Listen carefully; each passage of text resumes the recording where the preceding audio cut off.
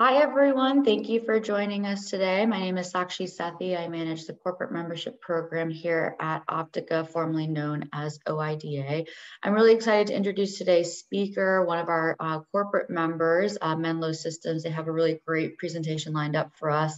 But before we get started, I just want to take a moment to review a couple of housekeeping items. I'm sure at this point, everyone is a Zoom webinar professional, but in case you need any assistance, there is a chat icon. It's located at the bottom of your screen. You can use that to message me at any time if you have any questions, any technical issues, anything that you need me to help you answer, please use the chat icon. Otherwise, the speakers will be referring to our Q&A icon, also located at the bottom of your screen. So if you have any questions for our speakers, please type in your question there directly. You'll select the Q&A icon, a pop-up box will appear, and you'll be able to submit your question there directly. There are a couple of breaks in the presentation to accommodate Q&A, so please submit your question as soon as it comes to you, and we'll be sure to get that answered as soon as possible. And then the final tip is we are recording this webinar. So in case you have a colleague who is unable to attend, you have to drop off a couple minutes early, no problem. We will be posting this video recording in the next 1 to 2 business days. I'll send you a link here in just a moment where you can find the recording online, but otherwise enjoy the live presentation. So that's all I have. I'm going to go ahead and turn it over to our first speaker, Milan from Menlo Systems, to get us started.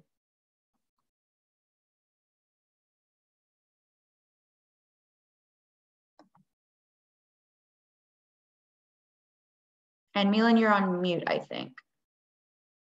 Hello, everyone, and welcome everybody from my side as well to this webinar held from the beautiful city surrounded by the Alps out of Munich.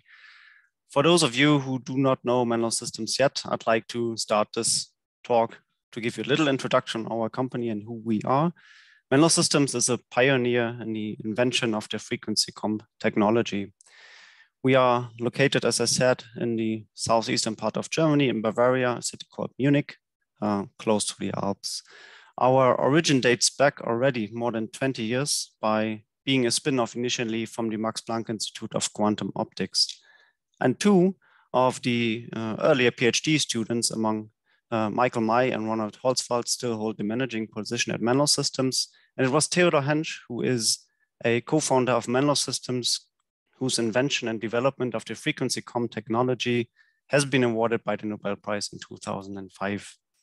Based on these important fundamentals, Menlo Systems has expanded its product portfolio by several more products. Every single product is relying on our patented femtosecond fiber laser technology.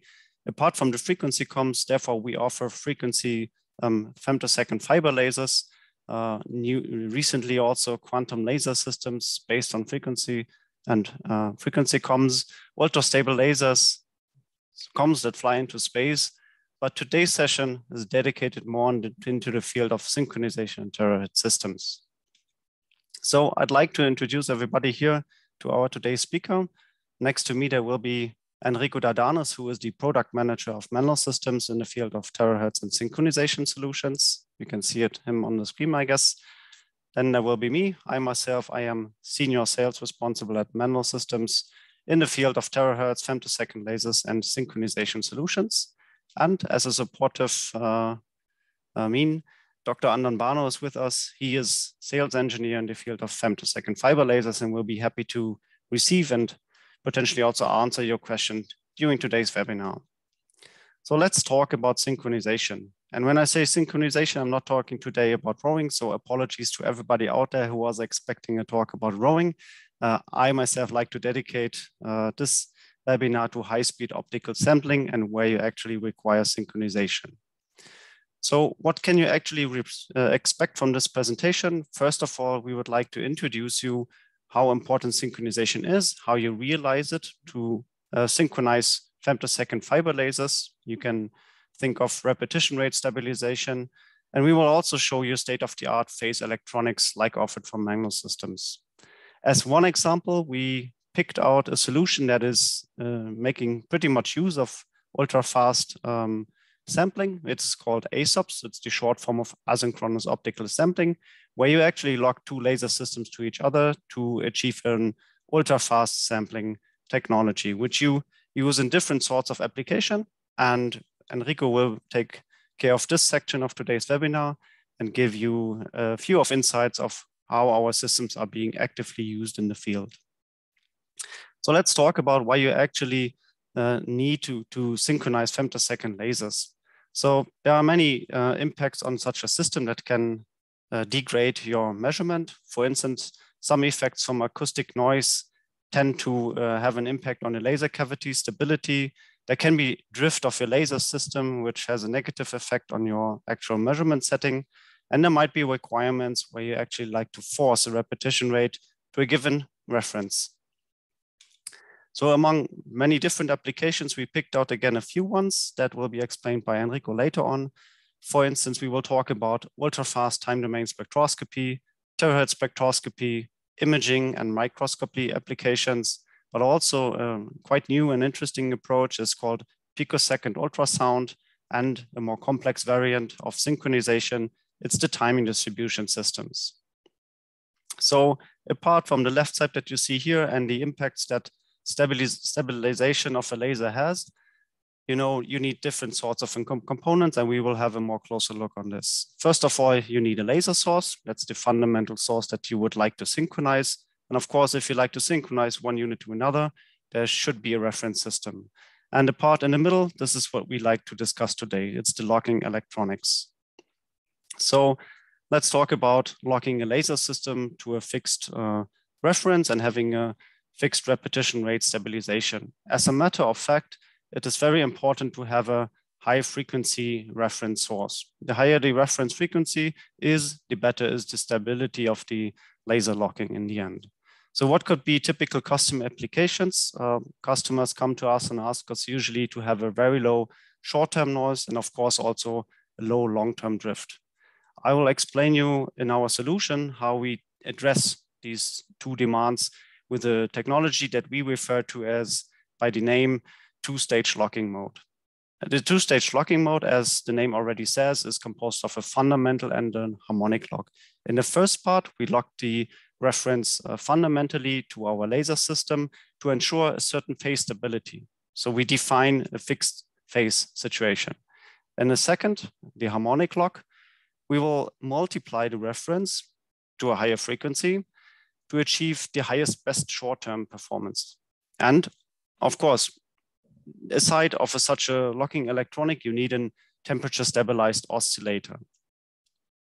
So let's have a closer look on the dual locking technique. We start by, let's assume we have a customer laser given a repetition rate of 100 megahertz. This laser, of course, must have a certain unit that allows to change the cavity tuning, the cavity lengths by a slight means. And next to the laser source, you have a reference. Let's say we have a reference at 10 megahertz. So as I explained earlier, we will do a first fundamental lock. We would multiply the 10 megahertz by 10 by the factor of 10 to have the common repetition rate as our laser. So we are ending up at 100 megahertz. We define a fixed phase position.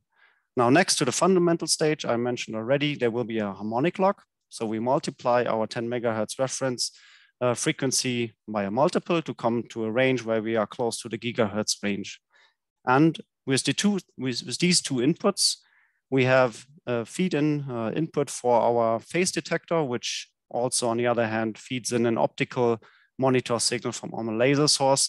Both the signals are compared and giving a signal out to our servo controller, which is the element which later on will control the piezo actuator of our laser source and enable a fine-tuning of the repetition rate. Now, it is necessary to say that the amplifier that you see after the servo controller is a unit that is quite customized. And it's not only a laser system from Menlo Systems that our synchronization electronics allows to lock. It can be any sort of laser system. And this is the unit which is highly customizable and which is what our OEM customers of our synchronization units like for the same reason. What would be a nice hardware without having controllable and easy to use software? Here's our solution for our RRE Synchro, which stands for Repetition Rate Stabilization Electronics. First of all, this unit is not only meant to control a Menlo laser and the control electronics, you can also operate different laser sources and control only the electronics of the locking box. Now, this software can be controlled directly via the graphical user interface that you see here, or you can seamlessly embed it via our remote control interface. And depending on the configuration, this graphical user interface might look different and can also customize different layouts like our ASOPS composition, where you lock 2 laser systems instead of only 1 to a source. Now let's have a look on a few results. These are exemplary results obtained by locking a laser, femtosecond fiber laser, to an RF reference. And it has to be said that it is not the locking electronics that gives the performance of a system. Usually here, it is the RF reference and its stability that will define the overall integrated timing jitter. And the timing jitter that I'm referring to here is the red curve that you see with the numbers on the right side of the figure. And here it should be lower than 100 femtoseconds, or in the range of 100 femtoseconds. Now this becomes completely different if you lock 2 optical sources, like 2 femtosecond laser source. You can use an optical or a balanced cross correlator to achieve this. And you can see immediately from the figure on the right side again, where you have in red color the integrated timing jitter, that the overall integrated timing jitter is much lower than you would if you would lock a laser to an RF reference. And for certain applications, this might be a strict requirement, as you know. So dedicated to different application areas, there are external units which can feed or can be combined with our synchronization electronics, dedicated to different scenarios, like you see here.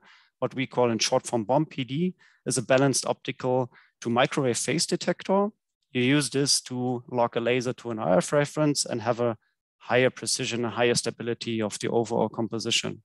Similarly, you can use a BCC, which is a balanced cross-correlator photodetector, and you would use this to lock 2 laser systems to each other. And in comparison, or as I showed you before in the figure, we can achieve a few femtoseconds of stability, which is a quite nice value. And finally, some applications come at higher frequencies, and here we would use an external mixer detector unit to achieve this and accommodate the needs. So to conclude here on the synchronization box, there are many features that are offered by the RRE Synchro, how we call it. It is a remotely controllable unit. It has customizable amplifiers to serve not only a Menlo laser, but also different lasers, as being used as an OEM engine currently. But there are also extra benefits that are not offered by other suppliers. And when I say this, I mean that during the whole process of consultation, technical consultation, we will be with you. We will guide you through the process and optimize the layout according to your needs. Every phase and repetition rate stability is guaranteed. So with our delivery of a system, there will be a test report and an end test, and all these documentations will be sent to you with the shipping of the system. As you remember from the last slide, customizations are possible, such as different wavelengths inputs or custom lock schemes. Before we are coming to the next section, I'd like to take a moment to ask you 2 questions. The first question would be, and you can answer this now live, I guess the polling is already active. The first question would be, and I'll read this out for you. Have you employed Menlo Systems repetition rate stabilization electronics before? And here the answer is yes or no. And the second one would be, which of the units and systems that I've presented already might fit your application or experiment? And here, differently from the first questions, you are allowed to answer multiply. The first answer would be dedicated or related to the standard laser locking electronics, RE Synchro. The second answer would be dedicated to locking a single laser to a reference, like I showed you in the beginning. And the last question, input would be dedicated to a dual laser locking principle, like in our ASOPS systems. I'll leave this moment for you to answer the question.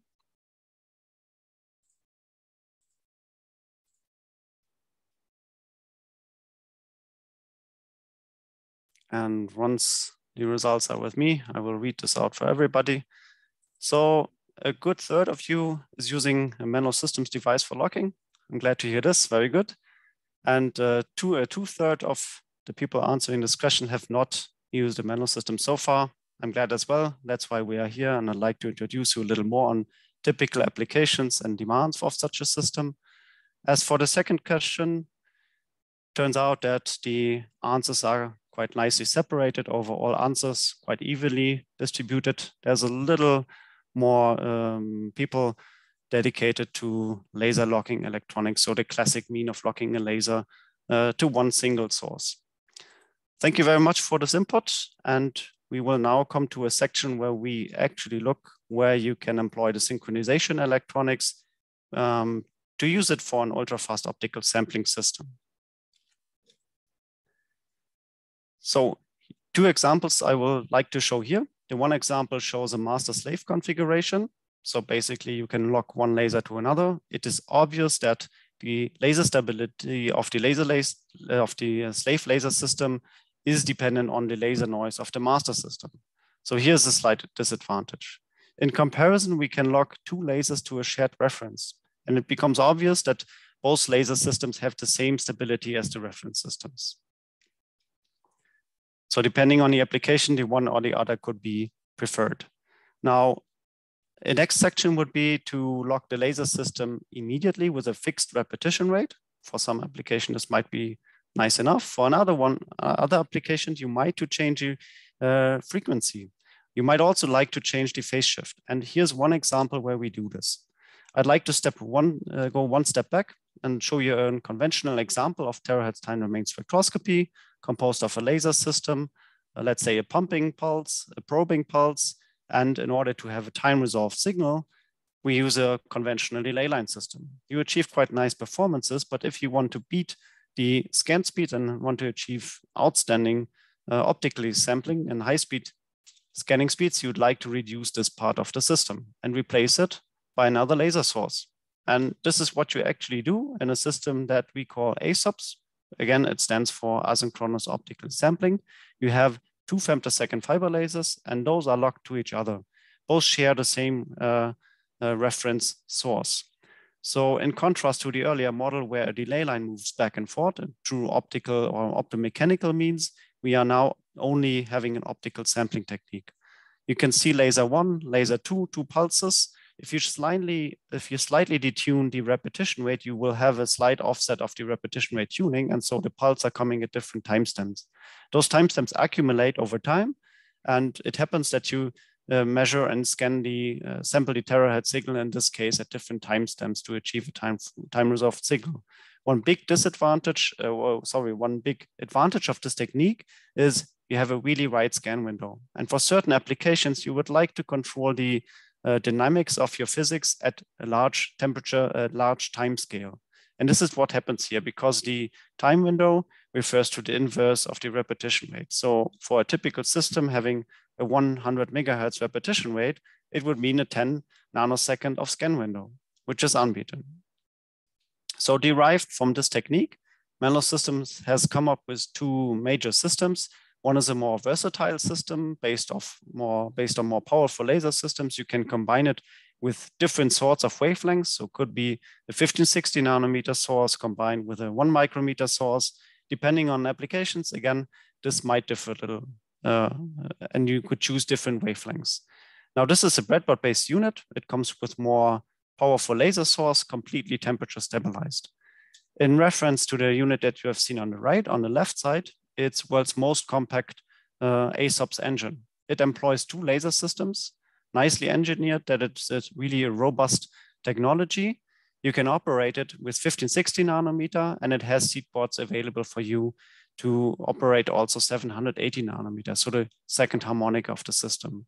With that, I'd like to hand over to Enrico, who will give you more insights on the OSE, the optical sampling engine, and the ASOPS engine, and we'll head over to give you a few more examples and applications.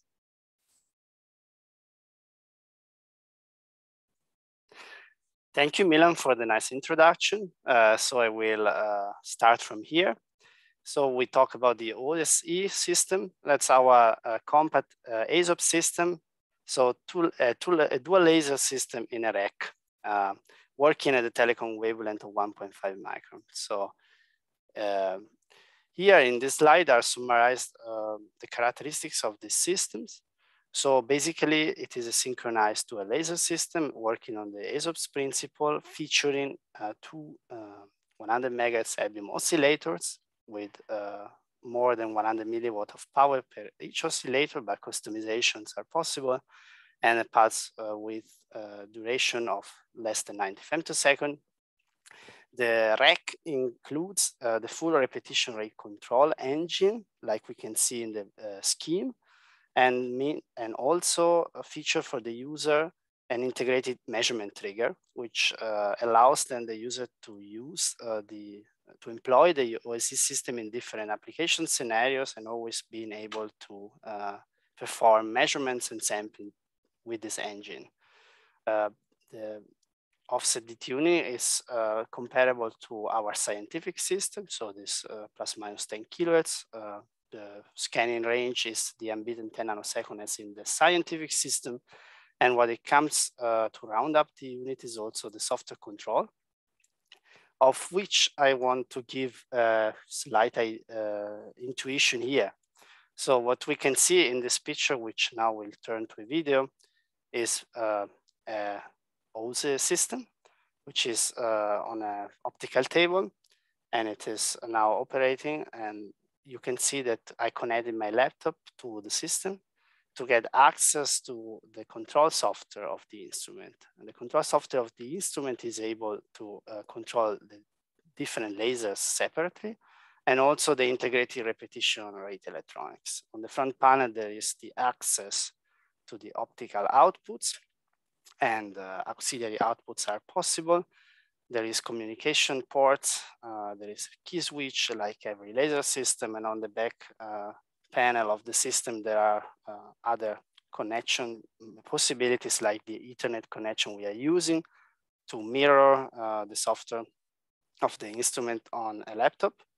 And now I want to switch to the second video where I can show you more in detail the software interface. So you can see laser A, repetition rate A, laser B, repetition rate B. I can switch on and off the laser. I can check the temperature of the laser.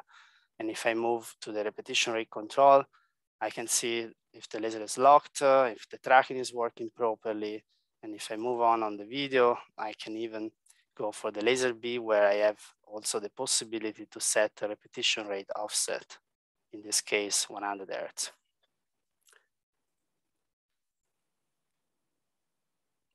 And as we saw before, when I set the repetition rate offset, I am doing optical scanning. So I am scanning at the speed of 100 Hertz in that case, because I am generating a constant different frequency, which is translated in a continuous scanning in the phase between the two pulse trains. And here I want to give you an idea of all the flexible combination of different wavelengths and settings that we can offer with our laser platforms. Coming back to the scientific platforms now. And here I listed two standard configuration, but we are not limited to that. So what we call the ASOPS twin and the ASOPS dual color, they are erbium-based systems. So we use our C-fiber lasers, which are emitting at 1.5 micron and can have second harmonic generation stages. And depending on the repetition rate we use, we can go from the twin system at 250 megahertz with 4 nanosecond time window to the already mentioned 100 megahertz systems with 10 nanoseconds window. And the data point increment while scanning depends on the settings we are impressing to the system, so it changes. And the tuning range is similar for both. And you can see in the bottom of the slide that I show different combinations for different wavelengths that we can combine together in an ASOPS system, because the principle of synchronization and scanning is always the same, but no one is preventing us to change the wavelengths involved, the power. So mix-up systems have, for example, 1000 nanometer emission wavelength or hybrid system between 1000 nanometer, 1.5 micron, second harmonic generation stages.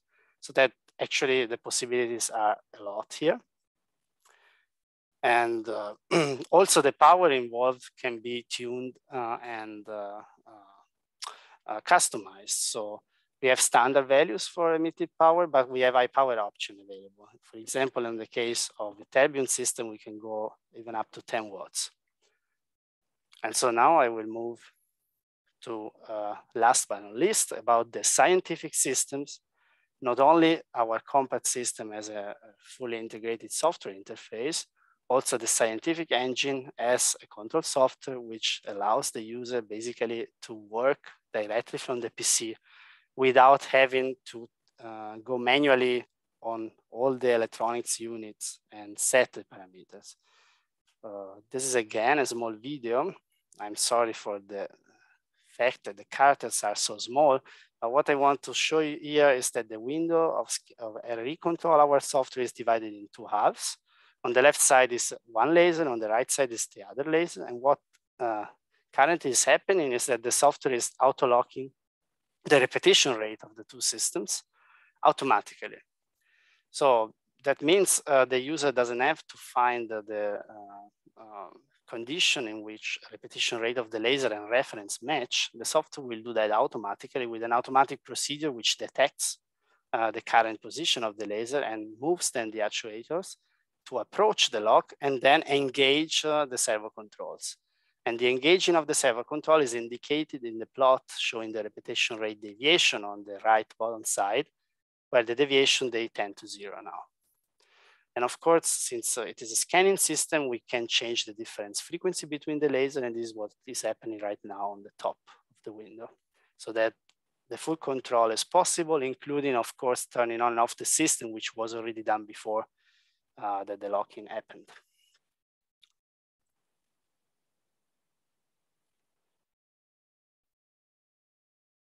So it's time to move to a small pause in which I will kindly ask the audience to ask for questions. Hello everyone. Thank you, Enrico. Thank you, Milan, for your presentation so far. Enrico, there is a question which actually already arrived earlier in the presentation, so maybe I can ask that one first, and then you can proceed with the other questions when they arrive. So, is this a sampling based on interference? This is the first question. Okay, so the first question refers on the mechanism how we perform the sampling. So I hope now it's more clear from the presentation. The sampling we are talking about is the way we generate this delay between the pump and the probe beam in a dual laser system. And it is based on electronic delay. So we don't use a mechanical stage to delay a part of a beam coming from the same laser, but we replace the mechanical stage, like my colleague Milan was explaining before, with the second laser and control electronics to generate a delay between the two train pulses coming from the two lasers. And this scanning can be generated with the ASOPS technique with a difference frequency, and then there is a continuous scanning, or for example, by stepping the phase in steps, and then is a stepped scan. Those are two examples how we can realize that.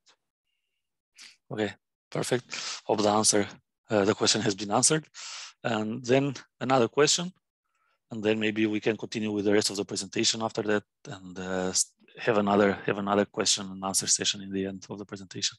So the second question is, what do you mean when you claim that you provide a test report to each individual delivered unit? I assume this was a question, like a question coming from Milan's part of the presentation, but you can answer as well. So the question is, what do we mean with providing test report data? So basically, the phase noise performance we showed with typical data before, it's referring to the real application case scenario in which the synchronization electronics is used to synchronize the repetition rate of the laser against a given reference. Depending on the layout of the system, this reference can range between the standard case of a microwave reference to, for example, another laser. And what we do for a customer system is that we will test the phase noise performance with our setup on the actual laser, if a laser is part of the order, or on a test laser, to actually check on the actual synchronization unit that this performance is reached. So the customer gets then data, phase noise data that are referred to the very same unit, so that he can be sure, or she can be sure, or they can be sure that the system is actually performing as specified. Okay, so I would think, Enrico, that we can continue with the rest of the presentation and have another break or another question and answer sessions in the end of the presentation. Thank you. So thank you, Andon, for asking the questions and reading the Q&A. And so we move to the next slide. Here I want to talk about applications. So we saw how from simply stabilizing the laser to a reference, we can enable scanning by introducing in our locking scheme particular detuning elements, which can detune phase or repetition rate. And this opens a lot of applications which have to do with scanning and pump and probe. And here I listed some of them. So we can make spectroscopy in ultrafast time domain. We can make terahertz imaging and microscopy, or we can study the propagation of ultrasound waves induced by lasers. And this is called picosecond ultrasound in the specific. And it's also a pump and probe technique. Or we can think about timing distribution systems. And I want to now tell about a couple of them, which to start with, I will address an application which is interesting for people doing solid state studies, and in particular dynamics. So what you can see here is the application of a full ASOPS system to the study of transient dynamics in solid state system like magnetic films or other thin films. What is the advantage of such a technique to compare to standard mechanical delay line systems, for example? You have an ASOPS system, so you have the possibility to scan the full period of the laser, the 10 nanoseconds or the 4 nanoseconds, but also to zoom in and just scan the small transient, the short transient. And by setting the difference frequency, you can also set a different precision of this time axis you get, so that you can really have a flexible system which can connect long and short time scales associated with relevant excitation processes in your thin films. You can study effects like optically stimulated thermal transport, lattice excitations, or spin dynamics. And now I want to show a nice reference, which you can find also on our website, application of ASOPS to resolve transient solid state dynamics. On the right side, you can see how the full range of the ASOPS can be exploited to study the coherent magnetization oscillation for a thin film of iron on germanium. And this was excited at 15, 16 nanometer. The idea is that with the pump, we excited a magnetized sample. This induced variations in the magnetization, which can be measured with the probe. And this oscillation can be measured in this way. But on the same slide, I also show you the left plot. This is important because I want to show you here that such ASOPS system capable of scanning many nanoseconds of signal is also capable of very tiny time resolution and study also effects of only a few picoseconds, like here, where the setup is sort of calibrated by studied coherent optical phonon reflectivity oscillations, which are detected in an antimony thin film. And here the involved frequency is 4.5 terahertz. And so the time scales are much tinier than the coherent magnetization oscillation we are seeing. And so this is a very nice example on how ASOPS allows this switch between different time scales with one system allowing the study of completely different time scales. And with this, I want to switch now to a compact ASOPS application, which of course we work also with the scientific ASOPS. So here you can see on the left, the compact OSE system, so our optical sampling engine. And here it is used to the study of photoresponse in thin materials, or in this case, two-dimensional material. The idea is that when study photodetectors, one of the, and especially new materials, one of the most important parameters is of course responsivity, noise equivalent power, and all the parameters we know, but also response time, so rise time. And there are not easy methods to measure such a response time when also contacts are involved, because they may also slow down the response. So if one wants to measure intrinsically the response times of such new materials, then a local technique is required. That is really probing only the speed of the material itself. And an idea which we want to show, application idea which we want to show here, is the so-called two-pulse coincidence photoresponse technique.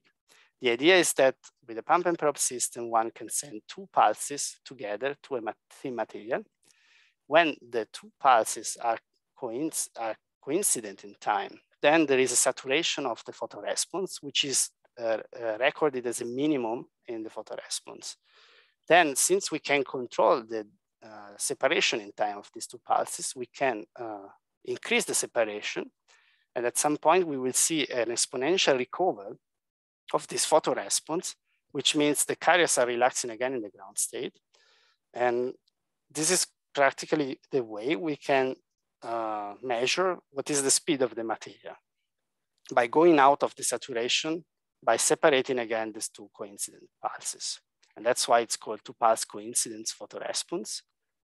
And in the particular example I'm showing here, this is a nanolateral paper, a very recent one with our OSE system, which shows how colloidal nanocrystals can be promising candidates for solution processed at speed photodetectors in the infrared range, because this was done with 1.5 micron radiation, and how the researchers from the University of Tübingen were able to measure here this photoresponse signal and the exponential decay by fully using the available delay times that we have with such an ASOPS system. So they measured in this plot up to ±5 nanoseconds, so the complete range, and measure here intrinsic response time of 1 nanosecond, which is not limited in the measurement by the contacts, because we are probing locally the material. Thanks to coupling optics, which is not shown here, but that one can customize from the system to the sample, and we at Menlo can always also help in such kind of customizations. And of course, one of the main advantages here compared to a standard mechanical system is that instead of taking hours and a lot of corrections to measure such a long time scale, in a few milliseconds with a very good resolution of 10 femtosecond even, we can scan the whole 10 nanosecond range. Last but not least, I want to speak about terahertz spectroscopy. While terahertz can be very well done with the ASOPS engine, it can be a scientific system or not, or a compact system. And in this case, our pump and probe experiment is constituted by the terahertz experiment, and our emission and detection happens with photoconductive antennas. There we are pretty an expert in it, because we, Menlo, also have time domain terahertz system, and one of them is the ASOPS. And here you can see typical performance for it. So the bandwidth and what in terahertz community is called dynamic range. Apologies for signal to noise ratio is not correct, dynamic range. Total scan range of 10 nanoseconds, and scanning rates, which are range independent, and of course, based on a scientific system, the ASOPS, we have custom laser configurations here. Now, since I was speaking about scientific platform again, I want to step back to application of optical ASOPS, so not terahertz at all here. We are speaking about the ASOPS engine based on our C-fiber laser, so it is a 1.5 micron 708 nanometer system, and an application in what is called picosecond ultrasonics. And in this particular example, the researchers at the University of Delft measured pressure sensor and check for the mechanical stability in adhesion using picosecond ultrasonics. So basically, how picosecond ultrasonics works, it is like almost all the examples shown before a pump and probe technique. But in this particular case, we use the optical beam to generate sound waves in the material, which are then detected with the probe beam.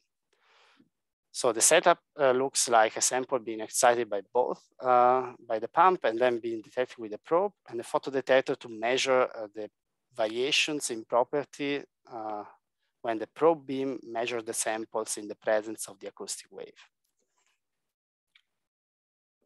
In this particular case, the idea was to study next generation pressure sensor. And the pressure sensor were built on freestanding complex oxides membranes on a substrate. And the problem of such freestanding membranes is how good is the adhesion between the membrane and the substrate. And a nice way to measure such adhesion is to use ultrasonics. So the idea is that a pump pulse is generating an ultrasonic wave in the sample. And this ultrasonic wave will be reflected at the boundaries. And with the probe beam, one can measure such reflections and see how strong is the echo coming from the boundaries. And the idea is that if the echo coming back is attenuated, then there is a better adhesion of the membrane to the substrate. So there is quite less of an interface. So the reflection is less. So it means the sensor is gluing together better, so to say. And the idea is that here an annealing process is performed on the samples, and one can nicely see from data before and after the annealing how the peak of the echo pulses can be reduced in the ultrasonics measurement, showing very nicely that adhesion is improved. And so constituting a proof of the fabrication process.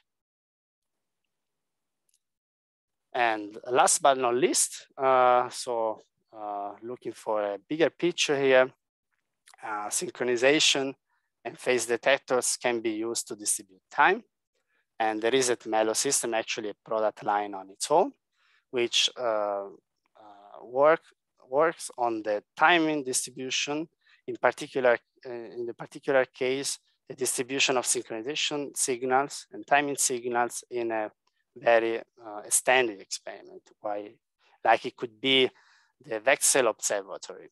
So the idea is we have a ref reference and we have a optical master oscillator, and then we have fiber links to the different users of this timing signal, where local nodes are located with, again, phase detector and local oscillators that are locked to the fiber links and to the master oscillator in a fashion that drifts are compensated and everybody gets a timing signal which is following exactly the reference. And in all of these locks, a Menlo synchro unit is employed, or a Menlo phase detector.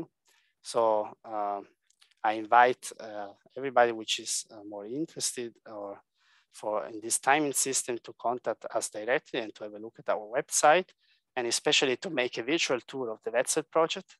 We have an interactive interface on our website, which is pretty neat and funny if one wants to learn more about timing distribution system.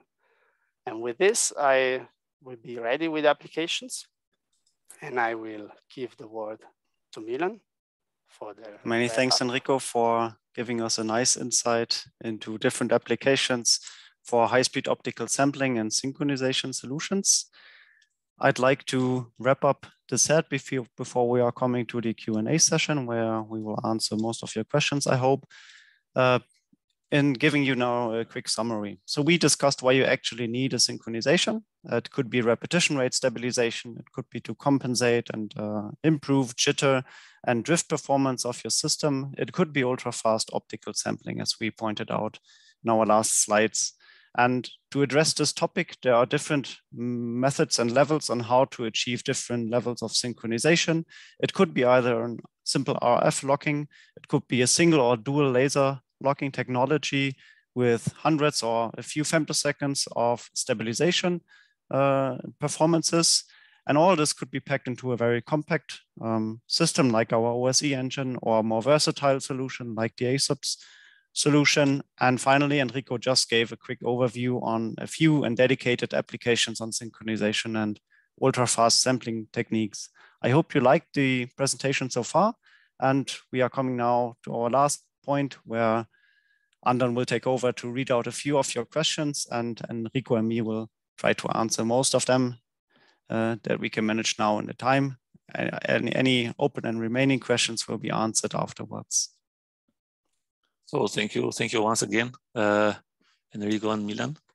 I will try to start the questions. There are quite a few of them, and then depending on the time and how we can move forward, we can decide where we can stop and answer all the other questions personally by an email to each of the people who have asked them. So maybe I can start with the first question. Maybe this is referred to Enrico's part. So the pulse width is tenths of femtoseconds. Does it mean that the resolution is less than pulse width of probe comp? For 1 Hertz difference, the point increment is 0.1 femtosecond. What is the relation between 0.1 femtoseconds and the resolution?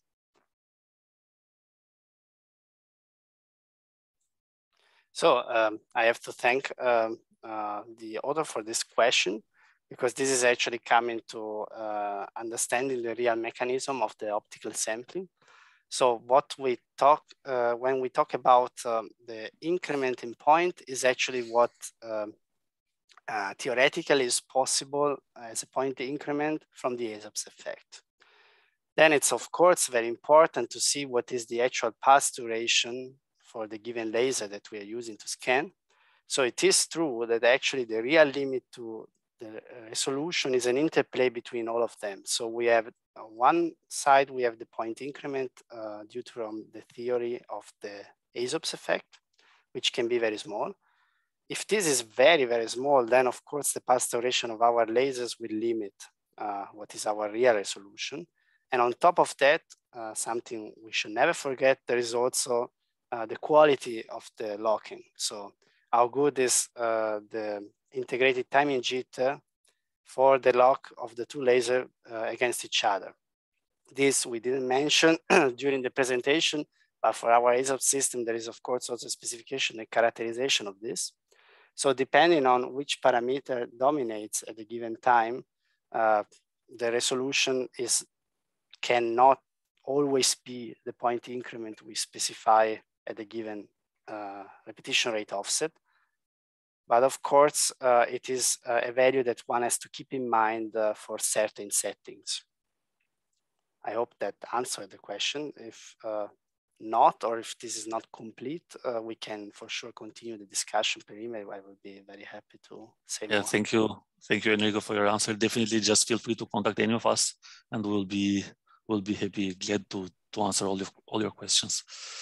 So let's move to another question. What is the jitter between the 100 megahertz referent oscillator and then 100 megahertz optical pulse train from the laser? So I assume this refers to the first part of the timing jitters to single laser locked or two optical lasers locked. But maybe you, Enrico or Milan, can answer better.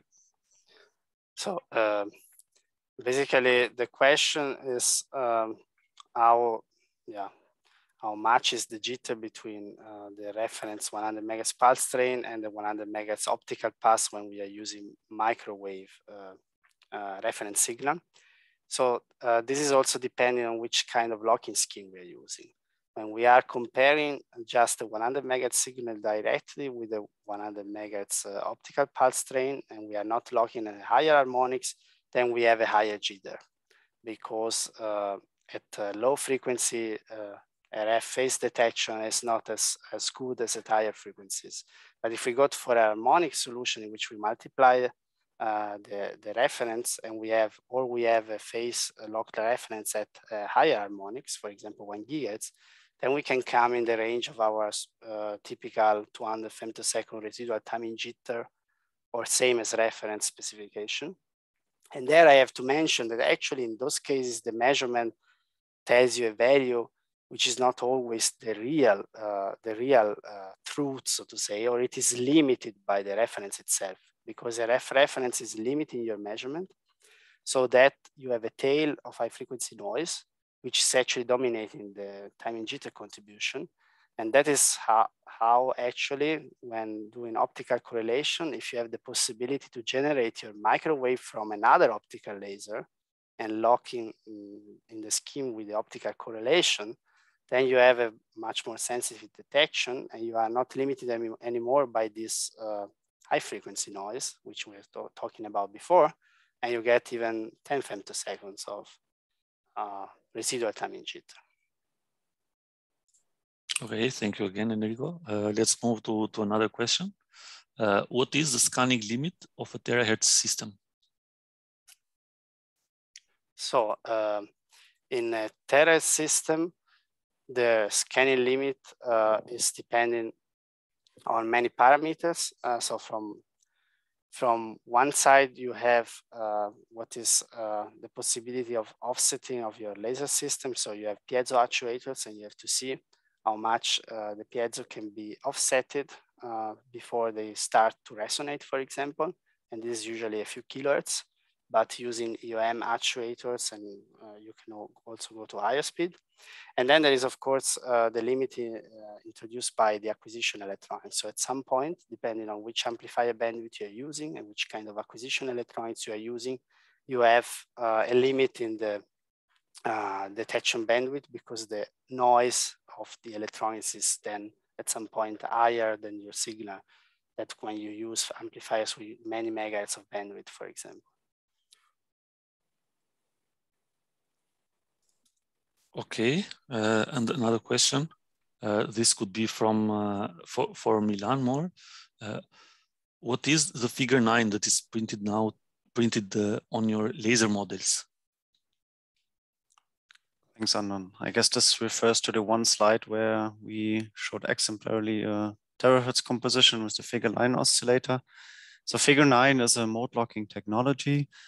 Technology that is unique and patented by Menlo Systems, actually. And the 9, the symbol that is depicted on the slides that I've shown before, refers to the loop of the oscillator. So the structure is not an 8, like you know it from very conventional mode locking technique, but a 9, we could reduce a few of the parts that tend to degrade over time, such as satural absorbers, like you know it from CSUM, and other moving parts inside the oscillator that are just not there. And for a figure 9 laser, this means that it makes the laser more solid and less prone against environmental perturbations such as humidity, temperature changes. And we use this also to integrate it in our laser systems. Basically, every laser systems that are offered by Menlo are made with figure 9 technology.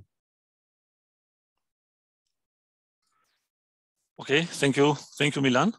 I think we can stop here with the questions. I would like to thank everybody for participating in this webinar and for listening to this webinar, and as well everybody who participated actively by asking their questions. A few remaining questions we will definitely answer to you personally by email due to time limitations. But once again, thank you, Milan. Thank you, Enrico. Thank you, Sakshi, for this really nice webinar. And thank you so much, Anton, for facilitating the Q&A, and for Menlo for sponsoring today's webinar. As a reminder for our attendees, today's webinar is being recorded. So if you want to rewatch it or forward it onto a colleague, you can definitely do so. The recording will be posted online in the next couple of days, so you'll receive an email once it's live. You can click on the link to just view it directly. And again, the email is on the screen for the Menlo sales alias. If you have any other questions that come to you later today, or you didn't have a chance to ask during the webinar, feel free to contact our speakers here directly. And that's all we have. I'll see you guys at the next webinar, and have a great day.